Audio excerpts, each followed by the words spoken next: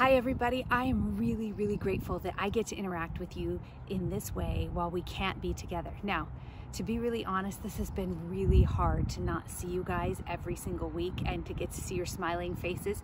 And it's really weird for me to try and do this on camera. It's not something I'm good at or ever thought I would be doing.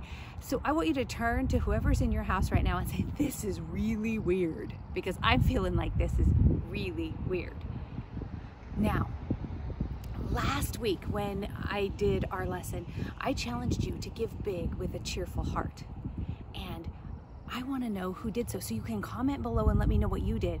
I got the opportunity to help a couple people by getting groceries for them. One of them has been at home sick and needed groceries dropped off to their doorstep. And I got a chance to interact with some people from my neighborhood. I promise I stayed 6 feet away from them, but we interacted with each other and they got a chance to talk, and they had been cooped up in their house for quite a while. So it was really meaningful to them.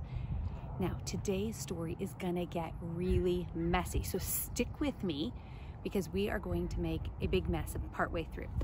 Let's get started.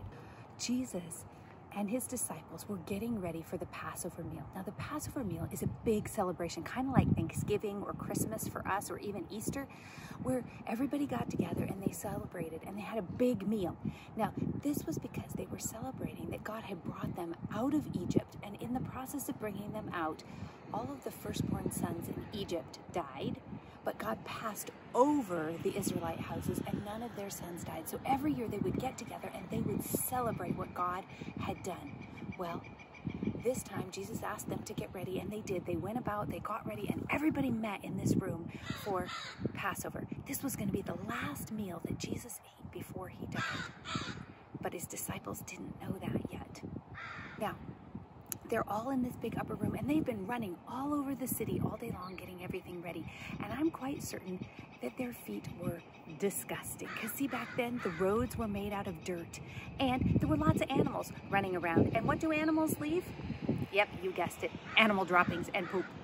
And it was everywhere, and it got on their sandals and it got on their feet, and there was trash around, and the streets were dirty. And so their feet were really gross. And usually there would have been a servant at the door, and the servant would have washed everybody's feet. But that didn't happen this night. And so everyone sits down to dinner with their gross, dirty feet, and Jesus gets up and he takes a towel and he puts it around his waist, and he pours some water into a bowl, and he gets ready to go around the table and wash the disciples' feet. Now, when I was thinking about this, I was wondering who out there might have the stinkiest, dirtiest feet. So look at your feet and decide if it's you. I looked around my house, and quite frankly, you can see my feet.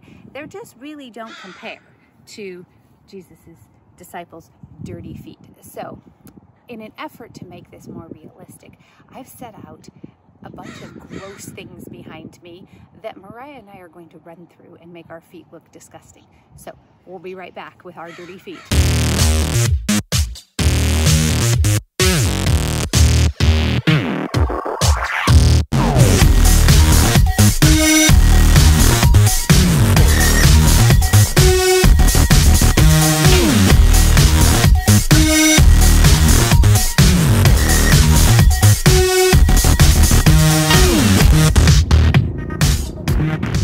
Okay, this feels really gross, and it looks even worse. And quite frankly, this is nothing compared to what was happening on the disciples' feet. But Jesus chose to wash them anyway. He went around that table and he washed all that yuck off of each and every one of the disciples' feet. And you know what? Jesus, when he finished, he had something to say to the disciples. So grab your blue Bibles, or if you don't go to East Park, just grab a Bible and open to John chapter 13, verses 13 to 15. And we're going to read it together. Okay, it's way back here. It's going to be on this side of the page, on page 1304. John is in the New Testament, and it's telling about Jesus. So let's see what Jesus had to say to his disciples. He said, "You call me teacher and Lord. You're right, that is what I am. I, your Lord and teacher, have washed your feet. So you also should wash one another's feet. I have given you an example. You should do as I have done for you." Jesus, the King of the universe, didn't think he was too important to go ahead and wash the disciples' feet. He was living by example. He was saying, you know what? I did this for you. You need to go to do it for other people. Guess what? Jesus was not saying that we have to go around washing everyone's feet, which I am eternally grateful for, because I don't even want to wash my own feet right now.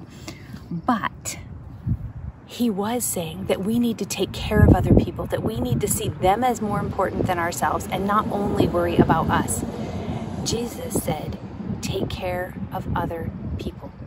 So I want to challenge you this week. How can you serve somebody else? How can you take care of them? While you're stuck at home, I've got a couple of ideas for you. You could read to a younger sibling and give mom 5 minutes of peace, because I'm pretty sure she would see that as a great amount of service. Maybe your dad just wants 10 minutes without kids arguing, because you know what? We've all been stuck in the house for a week now. Try doing that for them. Maybe you're going to set the table. Maybe you'll fold a load of laundry. Maybe you will make your brother's bed for him today. Maybe you'll call up your grandparents and just have a conversation with them, because they've been stuck in their house for a week and they're lonely. But I want you to think about living like Jesus did. If Jesus isn't too important to serve other people, then neither are you and neither am I. So this week, spend some time with Jesus, listen for his voice, and go and serve somebody else. Bye, EP kids. I can't wait to do our next video. And more than that, I cannot wait to see you again.